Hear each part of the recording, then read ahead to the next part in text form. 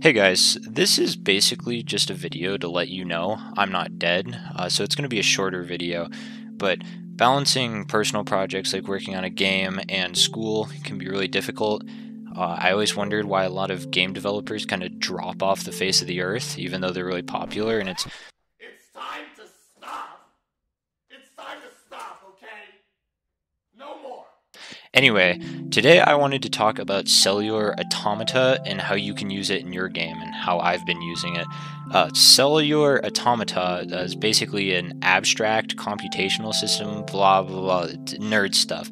You don't need to know about that. If you've ever seen the game of life, you know what Cellular Automata is. Basically, we set an initial condition and give each cell in that system a set of rules, and then we let that system run to completion.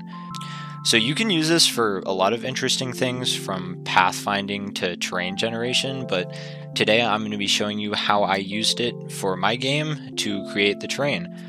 So basically we start by filling the void with some noise, and this can be accomplished with a 50-50 randif, whatever. Then we check the neighboring cells of each cell in the grid to see how many of them are water or dirt. If the cell is water and 4 or more of its neighbors are also water, then it remains water. If the cell is dirt and 5 or more of its neighbors are water, it becomes water.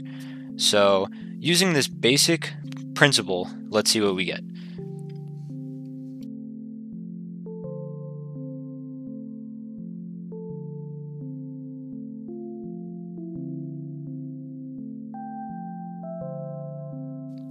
Pretty cool, right? You'll notice there's a pretty big jump between the first time we apply the rules and the iterations we run after that.